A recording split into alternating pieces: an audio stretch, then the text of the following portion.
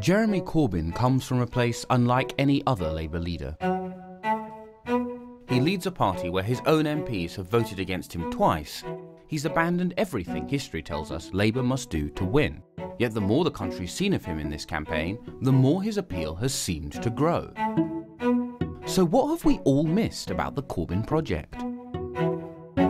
By day he's fighting to change the Labour Party and campaigning, and by evening he's fighting to change the Labour Party and campaigning. That is, in effect, not just the end of Blairism, it's the end of Thatcherism. It's the end of an entire moment in British politics. His appeal is too wide and too deep to be ignored. Corbyn was born in 1949 and grew up in the small Shropshire village of Pave Lane. Other Labour leaders from comfortable upbringings, like Clement Attlee and Tony Blair, discovered their ideals after they left home. But Jeremy Corbyn emerged almost fully formed from his upbringing in rural Shropshire. I'm from a working class part of London. He's a very middle class person.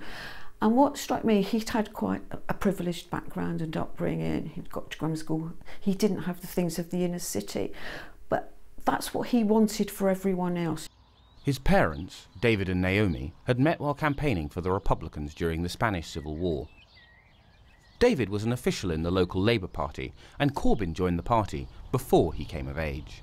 The young Jeremy was often tasked with collecting members' subs on his bike. But it was at home where his politics were shaped. There was an atmosphere both in my house and indeed in Jeremy's house of the parents and the youngsters talking together quite seriously about politics and being taken seriously, not being patronised. Their first campaign was the 1964 election, when Harold Wilson ended 13 years of Conservative rule. We did do things together, fundraising. It was in a marginal constituency of the Wrekin, and it was worth getting out on the streets for. And that's what every party wants to know from its canvassing. It wants to pinpoint its supporters, to make sure that it can get everyone to the polls on October the 15th. He left his traditional school with only 2 E's at A-level, but thoroughly educated in politics. In an early example of activism, he'd refused to join the school's combined cadet force. Conscientious objectors like Corbyn were instead allowed to mow the lawns and foment rebellion. We had a little room where we could disappear when we'd done all the jobs and make ourselves a cup of tea, and and indeed engage in further political discussion, because it was a time of great political discussion. But Vietnam, combined with Wilson's failure to really transform Britain, meant many on the left became disillusioned. By the time Corbyn moved to London in the 1970s, they had a theory. To fix Labour, its members needed to take over the party, to fight the leadership at every level.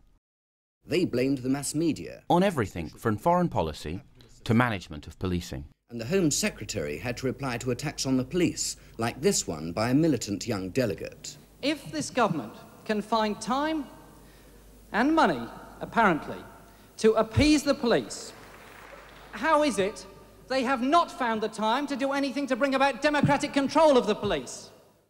You have to remember that on the left, at the end of the 1970s, our most important campaign was the campaign for Labour Party democracy. And the point about the campaign for Labour Party democracy was that it placed the most value on members and members' participation. That is why today I think Jeremy thinks correctly that his legitimacy comes from the fact that so many people joined the party to support him. If you want to understand Jeremy Corbyn's professional life, you have to understand this particular patch of North London behind me. From Haringey to Hornsey to Islington, he's always been more of a movement man than a professional politician. As a union organiser in Haringey, then a councillor in Hornsey, and finally, in 1983, a safe seat in Islington North, his career covers the entirety of the Labour movement in just 4 square miles. His guiding principle in all these roles, the parliamentary party must bow to the party outside. Jeremy sees himself first and foremost accountable to the mass membership of the Labour Party, and much less so to the Parliamentary Labour Party. And he sees them as having been, over the last 2 years, awkward, difficult, trying to undermine him, trying to obstruct what he's been trying to do. You have just seen the new Labour Party of Neil Kinnock. Glossy brochures, glossy words, glossy images. It all looks very comfortable and cosy, doesn't it? But when you look behind all the rosy covers, what do you find? Jeremy Corbyn, Labour candidate for Islington North. Defeat of the Tory government will be brought about by a series of disputes of which Parliament is only a part. The quote the Tories picked out was very important. Corbyn does see Westminster as only one front in a much bigger fight against conservatism. These positions were a gift to the Tories. This is Valerie Vaness, Labour candidate for Nuneaton. A Labour government has got to take on the people who obstruct it, arresting them if necessary. Arm the workers if necessary. Somebody said, "Oh, Val, you're on the television." And that's when I first saw the poster. You know, I was on a poster with my friends, you know. I thought it was just ridiculous. Even in the febrile 1980s, Corbyn and his allies were well to the left. They believed in stronger trade unions, significant redistribution, and that power was won not just in Westminster, but on the streets. Their associations too offended Middle England. Corbyn embraced Martin McGuinness when he was still a pariah, and he campaigned for those convicted wrongly of pub bombings. Critics saw him as an advocate for the IRA, supporters as ahead of his time. It didn't work in 1987. Those people got elected. It didn't work.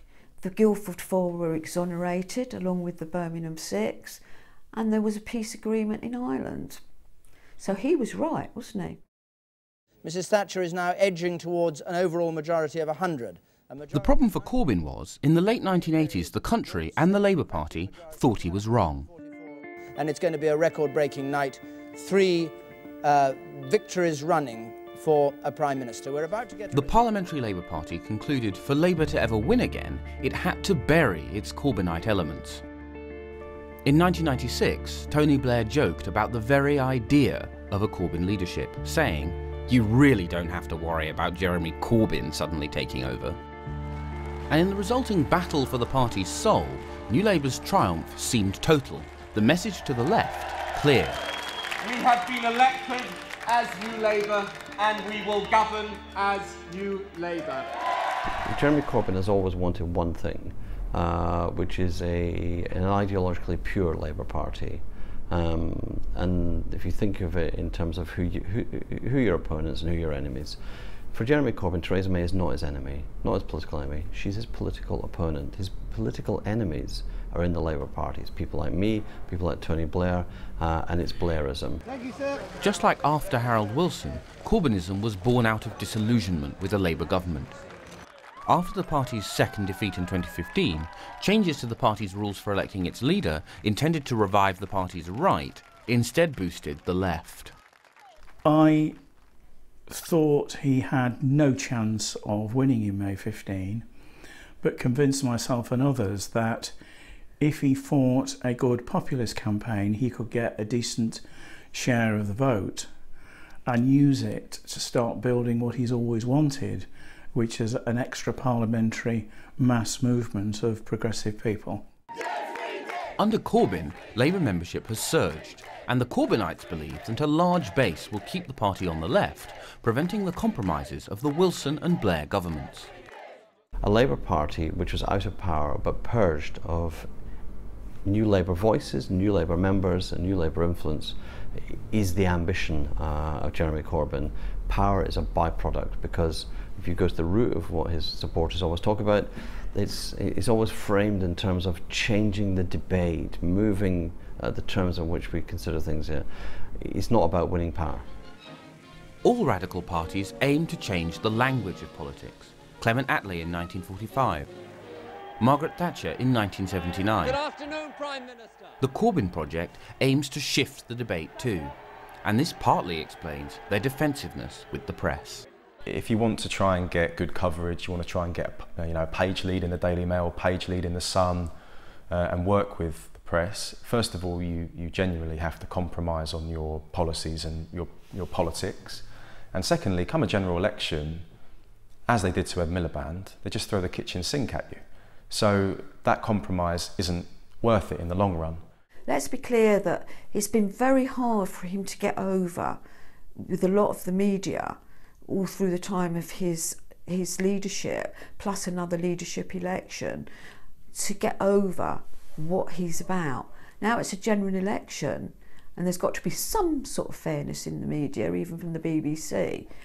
The policies, he's getting it over, and the polls are narrowing. Any rise in support may be because Corbyn has compromised. Well, once he railed against appeasing the police, he's now a loud defender of the Met. He abandoned decades of Euroscepticism to hold on to the leadership, and then switched back once the referendum was lost. Both those choices will form key planks of the leadership's next fight, to remain in charge no matter the result on Thursday. A lot depends on June the 8th, but I think if he does better than Ed Miliband in terms of vote share, then he would be well within his rights to stay on as leader, having had only 2 years to try and change the Labour Party. Labour's performance in recent polls suggests that aim might be achieved. And so the project is this: to restructure Labour so party members pull the strings, for policy to be made by the grassroots, not by think tanks, for Labour to remain firmly on the left. That would all but guarantee Corbynism endures through this election and beyond.